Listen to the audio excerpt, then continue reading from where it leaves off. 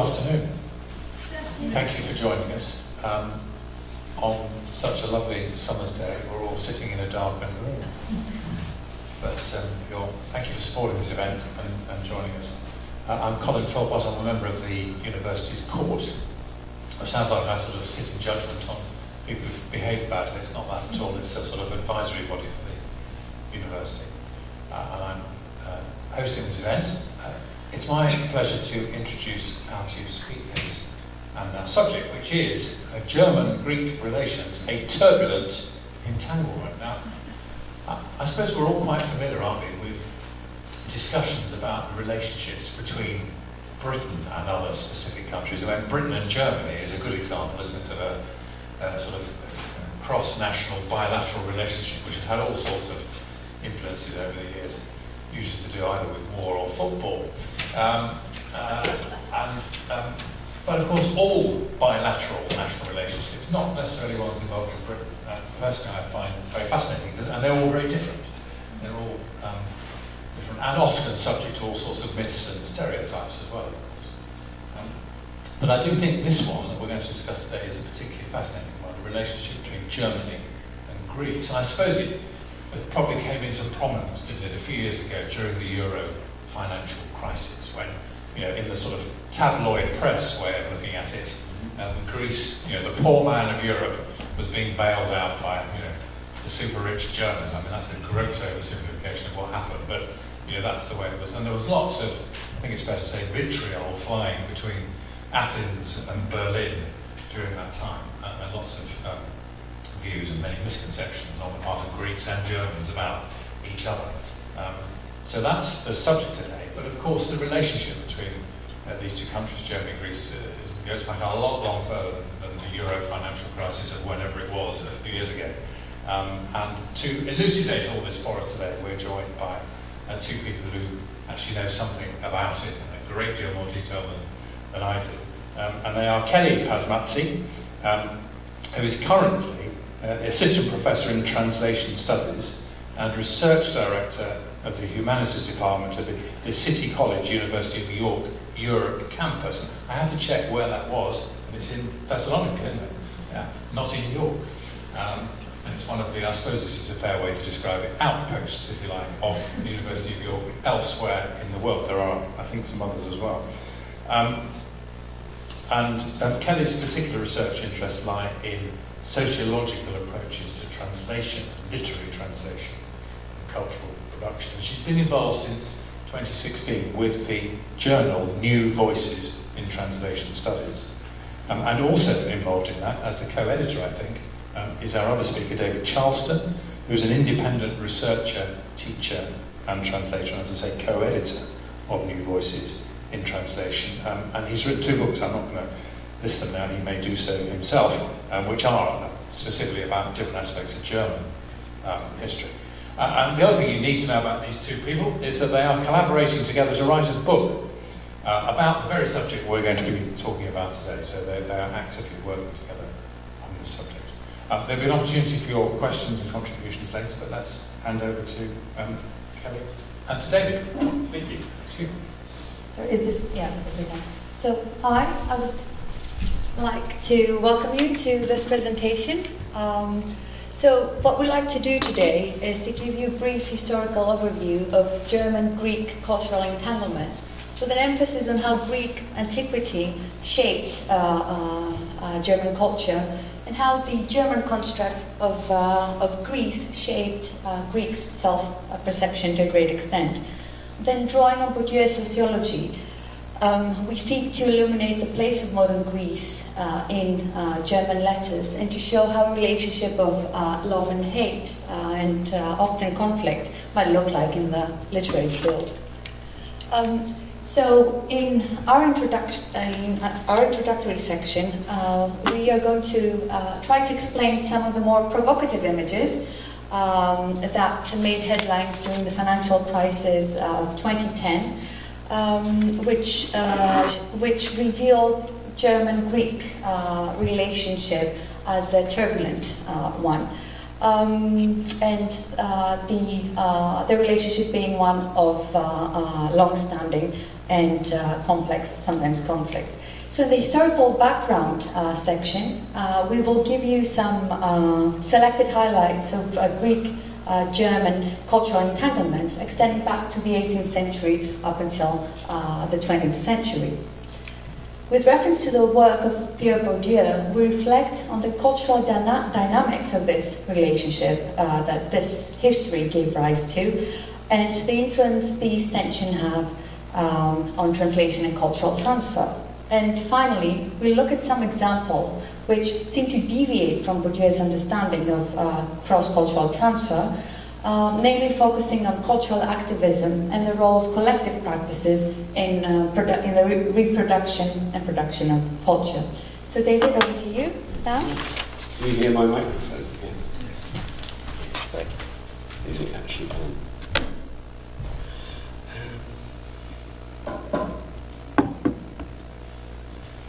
So,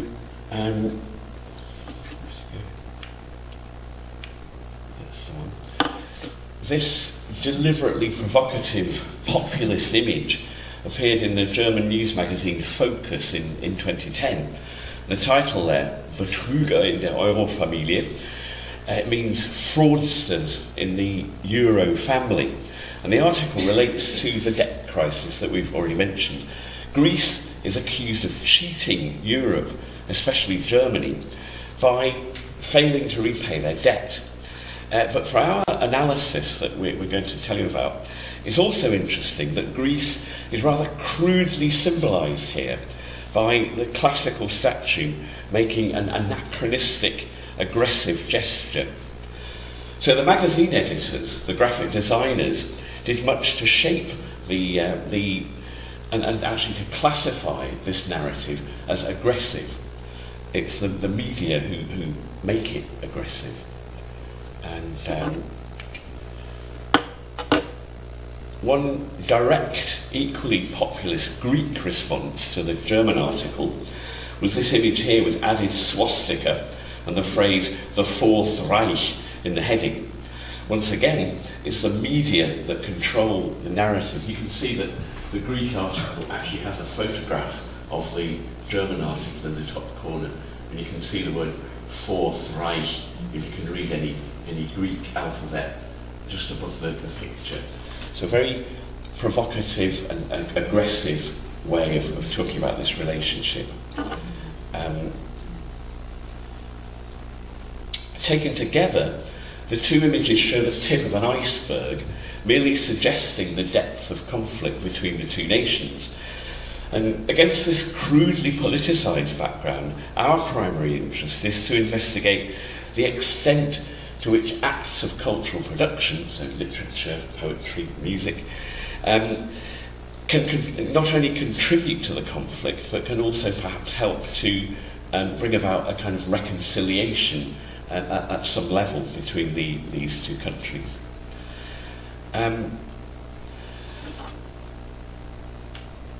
As these two commemorative marbles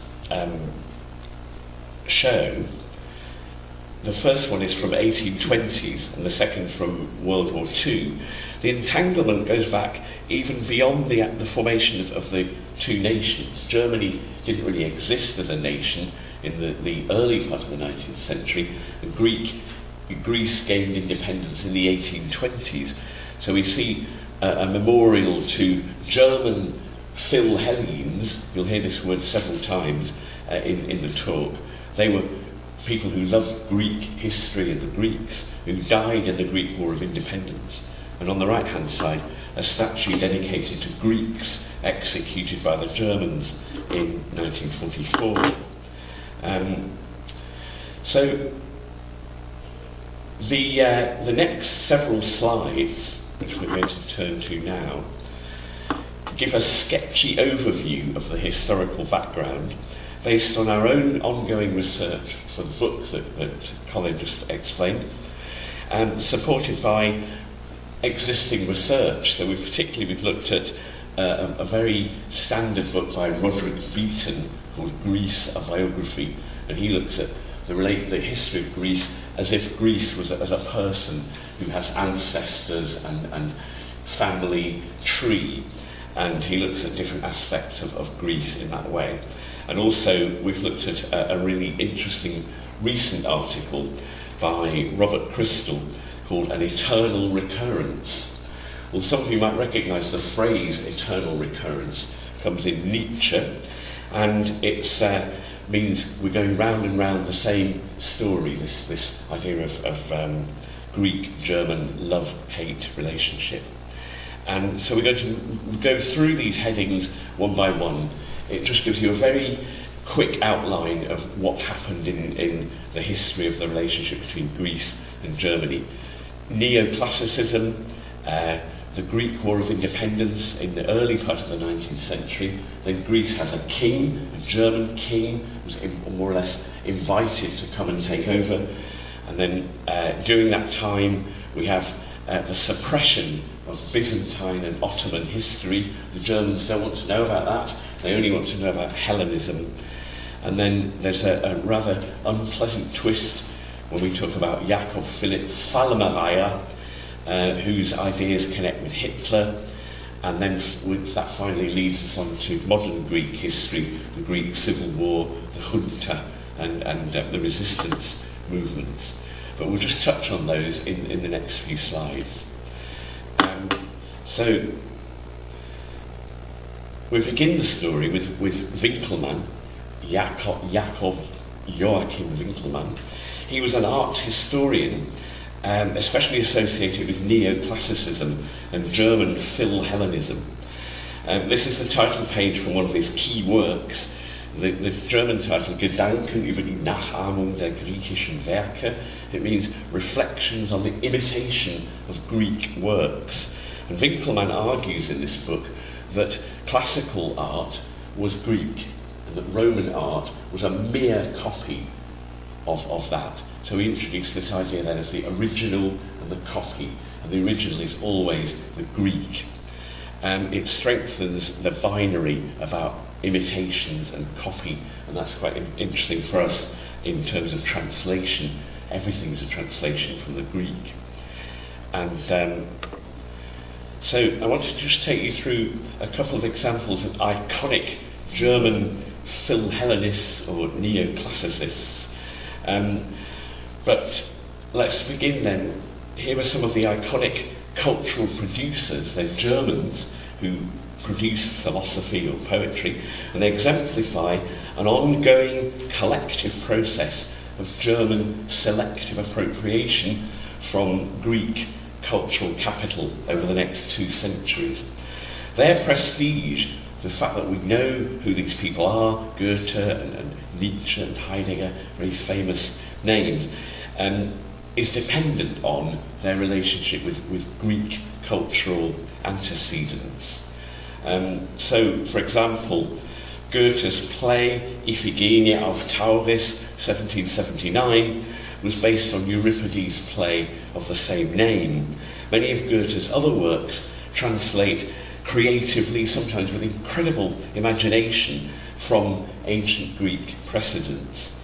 For many writers, Kant's Kritik der reinen Vernunft, that's the critique of pure reason, it marks the beginning of the European Enlightenment. But of course, really what it was Kant interpreting the work of Aristotle and Plato. The epistemological questions Kant's book explores are derived from the work of these Greek thinkers. But he writes in a uniquely German way, so it's not just a one-way process.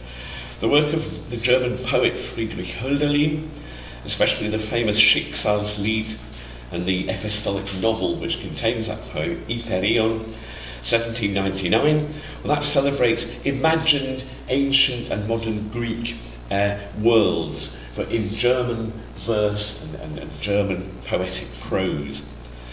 Contrasting with Kant's epistemology, Hegel's Wissenschaft der Logik, that's the science of logic, his biggest, most important book, well, it derives its ontology from going back to Kant and looking at Kant through the eyes of Plato and Aristotle. So he reinterprets a German philosopher through Greek eyes and moves German philosophy on into another phase, from epistemology to ontology.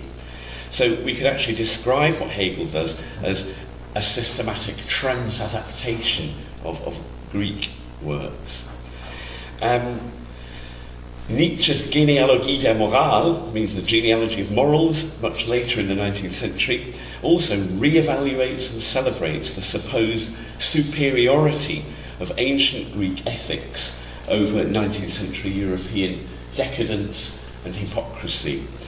And finally, Heidegger's Sein und Zeit, so it brings us right into the 20th century, Being and Time, opens with a Greek quotation and in Greek alphabet, and inspired by Plato's The Sophist. And Heidegger suggests that our understanding of being, the Greek word ousia, and Heidegger says, well, since Socrates, we understand less and less what being is. So we've got worse and worse since the ancient Greeks. So really an entanglement with early Greek writers. The Greek-German flow of cultural capital can be seen as having defined an evolving international field of cultural production throughout European history. All of those writers have influenced so many other writers and philosophers that we can't really separate from that entanglement. Just to move on to Nietzsche. For Nietzsche, just to focus on this one example, the ancient Greek gods embodied a balance between animal vitality and rational self-control. The life-affirming ancient Greek civilization antedated what Nietzsche saw as the life-negating aspects of Judeo-Christian morality. Look at the first quotation here. The Greek gods, those reflections of noble and self-controlled man, in whom animal in man felt himself first deified and did not tear himself apart, did not rage against himself. These are qualities that Nietzsche thought the Greeks had, but we Europeans, Christians, have lost those qualities. We don't have that anymore. The Greeks were not consumed with guilt, bad conscience, or hypocrisy. The second quotation hammers that point home. Throughout the longest period of their history, the Greeks used their gods for no other purpose than to keep bad conscience at bay, to be allowed to enjoy the freedom of their souls. Thus, in a sense, diametrically opposed to that in which Christianity has made use of its God. So the opposite kind of a way of thinking about God. It's important to remember, when we're thinking about these German philosophers, that they didn't write or work on their own. The construction of German Philhellenism was a collective endeavour involving a network of publishers, patrons, and the reading public at that time. In a sense, German cultural production superseded but was dependent on the ancient Greek. So that's the end of the German flow. I wanted to jump ahead now jump sideways rather, to the newly emancipated Greek nation. Roderick Beaton is the main historian that we've been looking at, recently published book, and he sees the Greek bid for independence from the Ottoman Empire around the 1820s as basically kindled by the Greeks' awareness of the French Revolution 20 years before. But Beaton and Crystal both highlight the way in which the development of the Greek nation was carefully stage-managed by the Bavarians and the court of King Otto, the new king of Greece. It's a little bit confusing that the Greeks liberated themselves from the Ottoman Empire, and then they got a king whose name was Otto.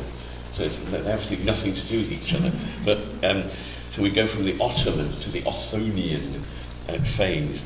But under Otto, Greece was promoted as the centre of classical culture, Hellenic culture, the Hellenes, and any trace of the Byzantine, Christian, Greek world and the Ottoman occupation of Greece was literally physically eradicated. And churches, Byzantine churches and Ottoman mosques were actually physically destroyed during this time. Crystal discusses some of the new buildings in early modern Greece, which are a bit deceptive if you go to Greece and look at the buildings, because some of them were actually built by Germans. One of the particular Germans was a Bavarian architect known as Leo von Klenze, who designed Greek-looking buildings to make Greece look more classical and Hellenic than it really did. But this involved a huge investment of German capital, economic capital, and human capital.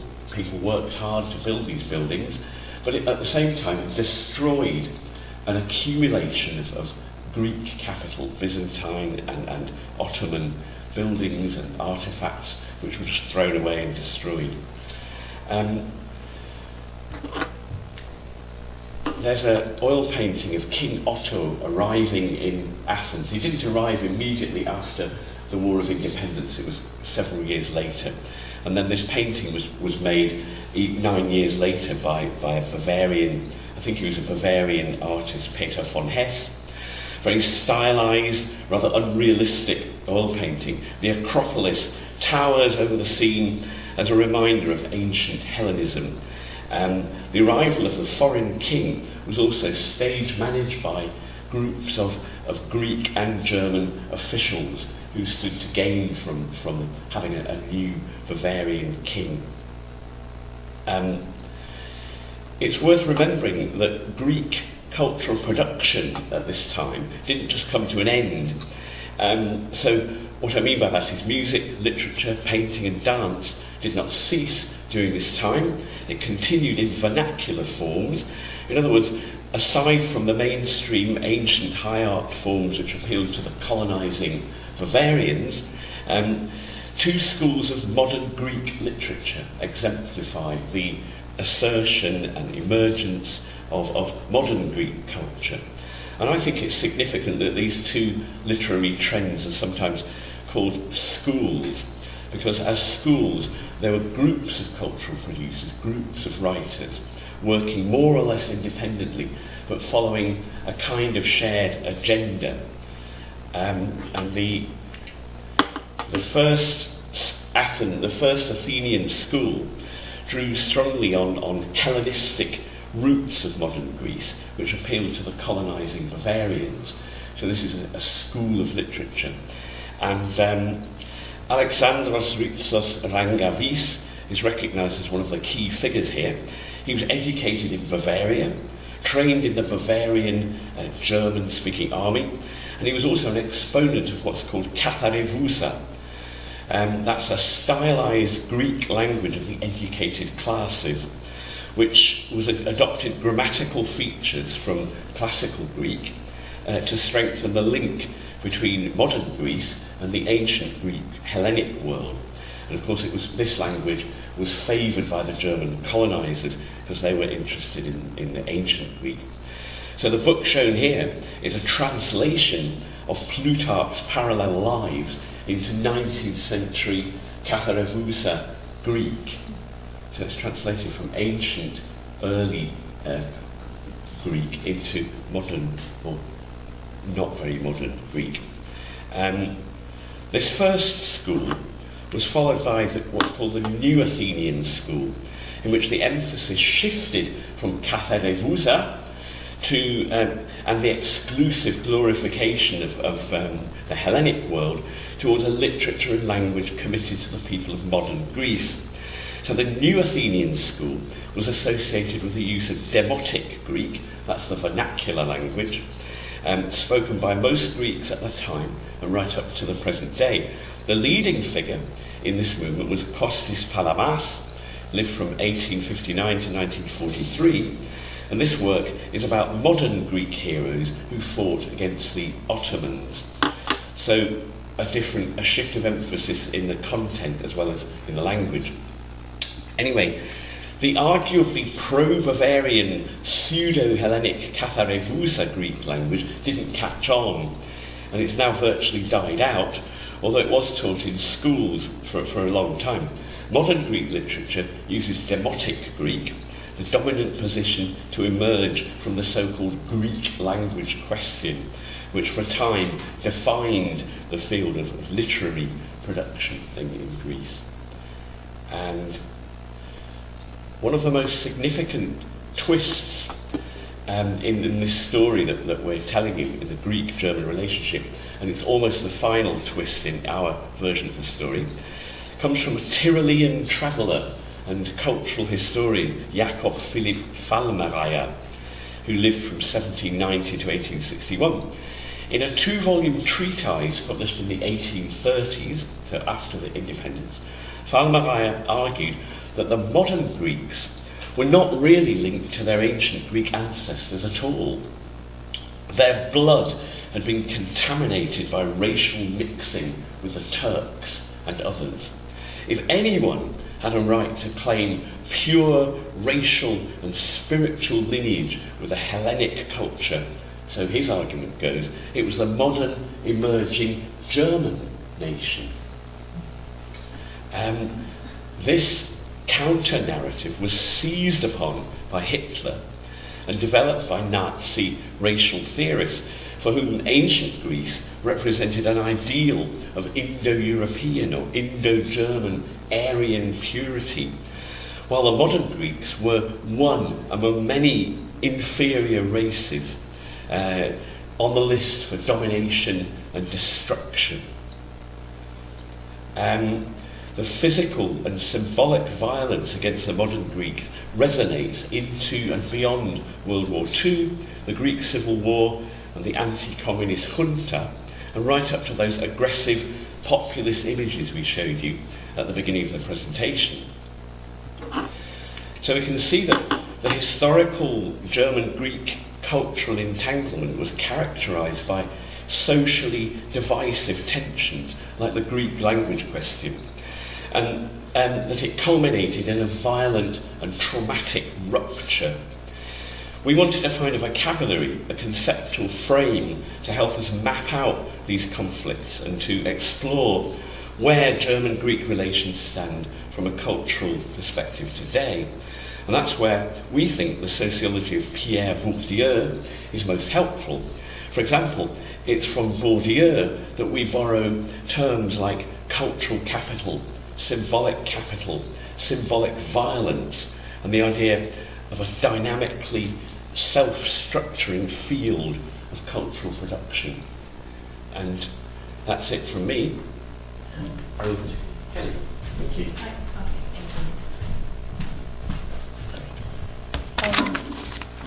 You can hear me, right? Yep. So what we hope to have emerged so far is that ideas are not just simply transplanted into a new foreign culture without the discovery, intervention, and even manipulation of others, and usually domestic thinkers. So the transfer, therefore, of works is rarely innocent, but rather involves the pursuit of some sort of profit. Now, that profit could be monetary, it could be aesthetic, ideological, it could take any form. For that reason, we think that a sociological approach to cross-cultural transfer, one that, for example, looks at all the agents involved, so who does the selecting, how work is translated, what sort of strategies are employed, are parts removed, or how a given work is positioned in its recipient culture through, for instance, a preface, is very, very telling. And we turn to Bourdieu, who says, and I quote, that intellectual life, like all other social spaces, is a home to nationalism and imperialism, and intellectuals, like everyone else, constantly peddle prejudices, stereotypes, received ideas, and hastily simplistic representations. And then he moves on explicitly addressing cross-cultural transfer to say that with authors, with foreign authors, it's not what they say, but what they can be made to say. And this is of great interest, and perhaps that's where we should be looking in order to see and understand how cultural transfer works. So very briefly, Bourdieu systematized his take on how ideas travel into a three-stage model. So the first stage is selection, which involves what sort of texts are selected by whom, who gets to publish them and translate them. Classification involves how works are interpreted and classified, how they're packaged. The reading stage involves the critics and the readership's perception, understanding, and reception of a given work. And to that we also add translation, which involves the textual transfer of a given text. So the translation strategy is employed, which could vary from slavish reproduction to radical intervention. Now, transfer can be instigated by a single individual. There have been cases in which authors have been fascinated by other foreign authors and have taken it upon themselves to introduce them to foreign readership. To medium-sized entities such as publishing houses or universities, or they could also be part of state-wide cultural campaigns, as was the appropriation of ancient Greek thought by Nazi Germany, as we have seen so far and will see further. So, just to give you an example of how works are appropriated and woven into deviant, sometimes, national, cultural, or other narratives. So, in Nazi Germany, a statewide campaign was implemented to isolate and promote Hellenism as detached from its recent history. So, let's not forget Greece had ancient Greek. Greece had been dominated by the Romans, then there was Byzantium, then the Ottomans up until modernity. So Nazi Germany detached Hellenism from that part of our history and wove ancient Greek thought into the narrative of the Indo-Germanic cultural identity, so appropriating it as Germanic ancestral culture. So what you see on the slide is a very telling example of this. This is a publication, Death and Immortality, published by the Deutsches Annenerbe, which was an SS think tank established by Himmler in order to promote Hitler's racial doctrines. So in this collection, this is an 80-page long pamphlet which features 11 texts from antiquity, ancient Greece and Latin works, alongside other works, for example, German philosophical works such as that of Nietzsche.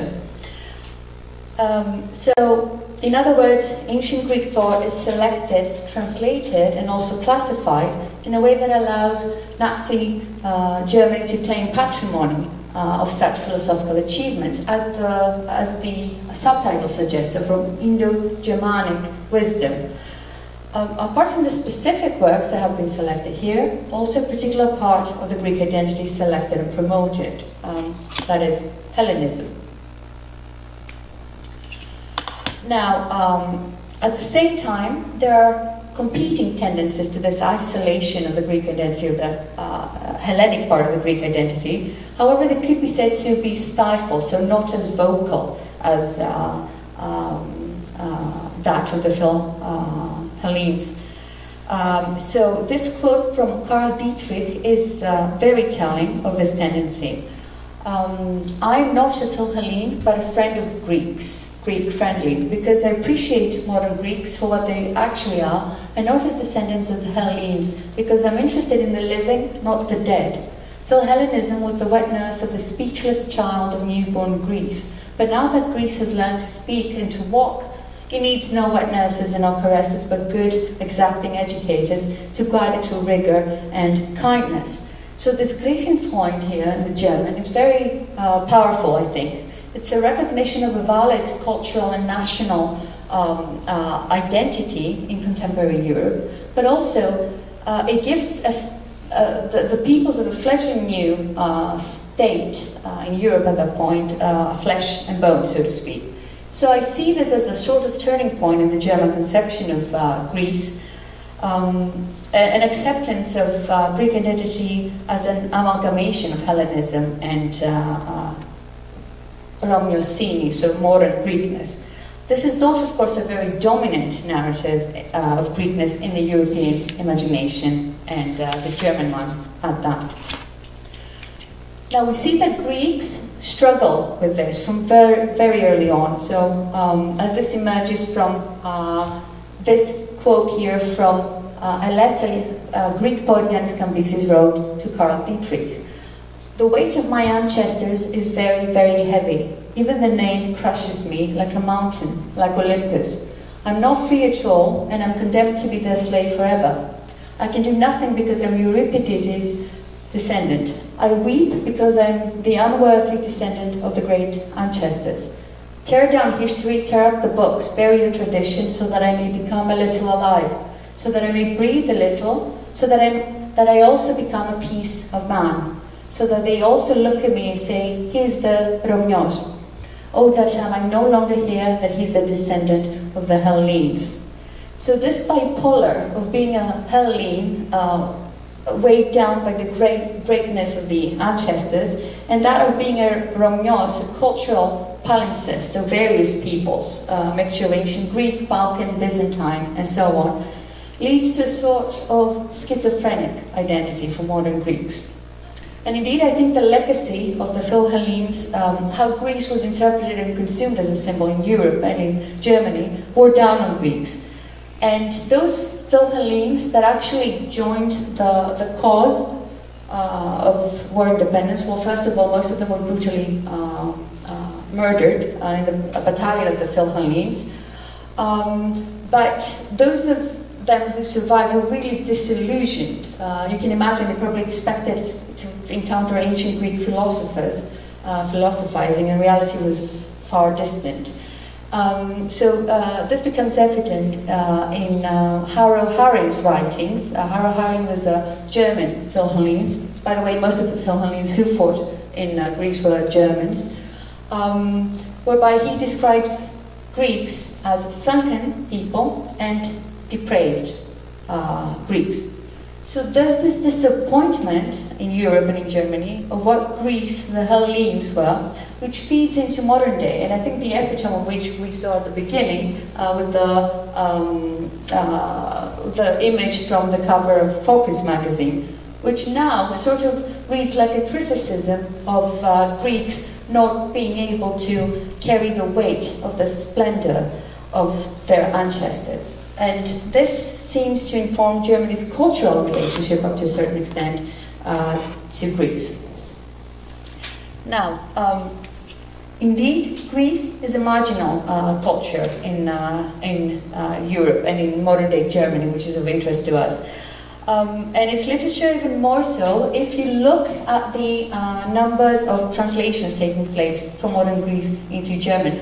So this data has been taken from UNESCO's Index Translationum, which shows that if you compare modern Greek to ancient Greek, you'll see that translations from ancient Greek into German is quadruple that of modern Greek. And then if you look at English, it really puts things into perspective. So how limited translational activities from modern Greek into German are.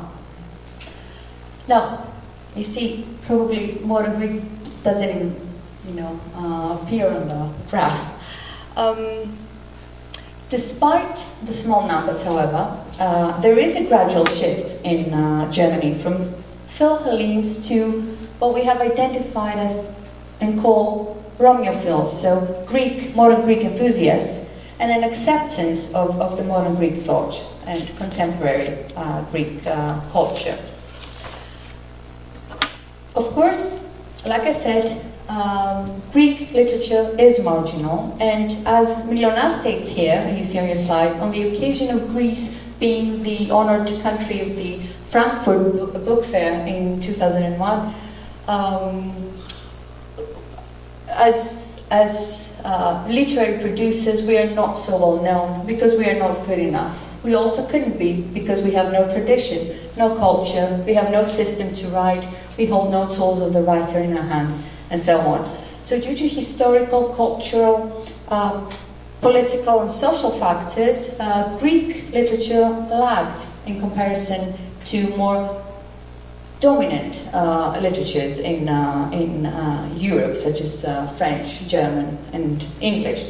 So even today, we would see that the classics, ancient Greek texts, have a very different fate, so greater visibility. Now this lag is both in terms of actual production, so what is produced in Greece currently in literature, but also in terms of cross-cultural exchanges, so what is translated. However, in the case of Germany, 1982 for us is a relative turning point with the founding of Romeo Sinica Lag in Köln. Slowly, and particularly after 2001, because of the Frankfurt Book Fair, many more efforts are made with publishers such as Reinecke and Voss, Elfenbein, and so on, really investing a lot in their agenda of publishing more Greek literature, contemporary Greek literature. Now, Romeo Sinica Lag, however, is the most important effort, which, as the name suggests, is an effort to rehabilitate modern Greece in the eyes of the German public. And it does so through a very intensive translational project. So the name Romeo Sinica is very symbolic because it echoes, I don't know if you are acquainted with Yannis Ritsos, one of the most famous poets of Greece. So it echoes his poem Romeo Sinica, but also it resonates with modern Greeks who see their identity as a mixture of ancient Greek and Byzantine elements. So similar to Philhellenes, there are individuals in this network who accept, engage with, and promote this part of modern Greek identity. So apart from the big publishers, such as Diogenes and Suokam, who might opt for more commercially safe works, there are some individuals involved in the project Modern Greek Literature, which we call Romeophils, and who really go out there and do a lot to translate and promote modern Greek literature. Now, just so we have a better understanding, you've heard Romeophils and Romeo Sinica a lot today. So it comes from the noun Romeos, which means historically a citizen of the Roman Empire, especially during the Byzantine period, and a speaker of Greek. Historically an Orthodox Christian during the post-Byzantine era of the Turkocratia. During the 19th century, a modern Greek who has preserved the Orthodox tradition of Byzantium, as distinct from an advocate of the European Enlightenment, with ironic force a type of modern Greek characterized by Greeks themselves in disparaging terms as servile towards power, lazy, conniving, or gullible, as opposed to the idealized model of the Hellene of classical antiquity. So this bipolar Hellene Romeos represents an identity state of ambivalence between antiquity and modernity, which, however, for me, captures the fragmentation of the history of Greece, from antiquity, Roman conquest, Byzantium, and so on. So our understanding of Romeophils are those who accept and celebrate in the cultural and memory makeup of modern Greece, its contemporary identity. Now, as David said, we've only just begun investigating this area, but in our research so far, we encountered a very active network of such Romeophils, who consist of German individuals, Greeks, or Greek-German individuals, who very often collaborate with one another to familiarize the German readership with modern Greek literature. Some examples of these Romeophils are Hans and Niki Eidenaya. Hans Eidenaya is a professor of modern Greek, and his wife Niki. Dirk Uwe Hansen, professor of ancient Greek, but a translator of modern Greek poetry and also publisher. Elena Palanza and Michaela Plinziger, very active translators. And we claim that their efforts can all be seen as cultural activism. For instance, much like the Philhellenes of the 19th century, who donated their fortune to the Greek independence cause, or who used their resources to come and join the war, Hans Eidenayer founded Romjasini Verlag after he came into some inheritance money and poured it all in the publishing house. Dirk Hansen also came upon a little inheritance and poured it into the Greek literature agenda of their publishing house, Heinrich und Voss. All of these individuals also employ what could be termed as activist means of promoting literature. So Elena Palenzai and Niki Eidenayer at very different times engaged with their students outside teaching hours to translate modern Greek literature and very often got it published. They also maintain blogs. They translate poems or parts of Greek fiction into German and promote it online. So this is why we see these efforts as falling within the broader spectrum of cultural activism. There are times, however, when this Romjophil take might directly clash with what can be seen as a more hegemonic or colonial approach to Greece, as the following anecdote suggests. So, in about a year before George Seferis won the Nobel Prize for Literature, Christian Enzensberger, who was a German professor of English studies, had translated his work. So Hans Eidenayer, who was a very enthusiastic student of modern Greek at that point, found out that Christian Enzensberger lived very close to him. So he was very enthusiastic. He went to meet him, and as he was talking to him, he realized, and I quote, that this scoundrel actually didn't want to admit that he translated the work from English and didn't know a word of Greek, without acknowledgement whatsoever. So when he confronted him, when Hans confronted him, he just kicked him out, and that was the end of the story. We see this as a sort of symbolic usurpation, whereby a more culturally dominant translator, ascribing low prestige to modern Greek as linguistic capital, just casually translated from English without acknowledging so. And of course, as Eidenayer suggests here, this is often the fate of more peripheral literatures, whose linguistic capital does not enjoy a lot of prestige in the World Republic of Letters. However, what Eidenayer did, we think, is a form of defiance here. And a very funny anecdote, I think. Apart from those more activist efforts, there are more sanctioned efforts, so to speak, to promote modern Greek literature in Germany. The most important of which is the Zentrum Modernes Griechenland, housed by the Freie Universität in Berlin, which took over the publishing activities of Romjasini Verlag and renamed it into Edition Romjasini. And what it does is make all these works freely available in German online. But it's also very involved in generating anthologies of contemporary works, and in order to attract other publishing houses, because they don't want to substitute publishers, they want to genuinely familiarize the German publishers and the German readership with Greek literature. So they envision themselves as a vector in the network of German-Greek literary agents. Now, before my colleague will conclude the presentation, I add this quote here by Hans Eidenayer because I think it's very indicative here of his stance, but also the stance of a lot of people involved in promoting modern Greek literature in Germany.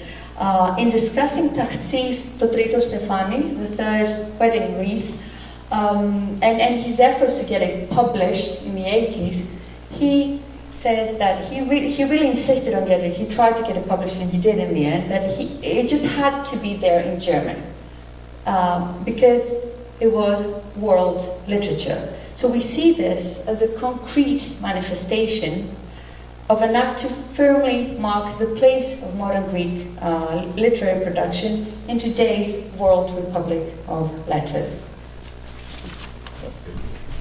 Oh, you've got, yeah. Thank you. So just to sum up the talk as a whole. This is going to be quite short, I promise. Summing up then, we can see we see a positive parallel between modern Greek cultural activists that we've just been talking about and the 19th century Philhellenes. Greek and German cultural activists often volunteer their time and energy to illuminate and make the German public familiar with cultural activities from the intellectual margins of modern Greece. They invest their own symbolic, cultural and often economic capital. Most of the 19th century German Philhellenes and neoclassicists engaged in similar efforts to appropriate Greek culture and colonise Greece itself as the birthplace of European intellect, culture and even democracy. Their interests were arguably primarily cultural rather than political or economic. Their motivation was at least partially integrative rather than disruptive and divisive. I just wanted to go down. But there's another key difference. The Philhellenes were striving to promote what was already widely accepted throughout Europe as a symbolically central people and culture, the ancient Greeks. The stakes and the dynamics of the field have changed radically since the 19th century. Many cultural activities now take place at the margins of Greek society, and modern Greekness tends to be promoted through a different kind of colonial outlook. Greece is advertised as a space for sunshine and holidays, a colonial space in the sense that places are selected to serve specific monocultural and again arguably populist purposes. The dialogue coming up on screen now is something that brings a final ironic twist. One of the German publishers we interviewed told us about this conversation which took place recently between an enthusiastic student and an established German authority on Greek literature. Do you go to Greece on your holidays? And the answer was, no! Why would I want to go to Greece? He answered in disgust. Greece is a construct of the intellect. So you can see that there's still work, cultural and memory work to be done to rehabilitate or retranslate the image of Greek culture in Germany and Europe, and possibly to heal some of the wounds. That's it.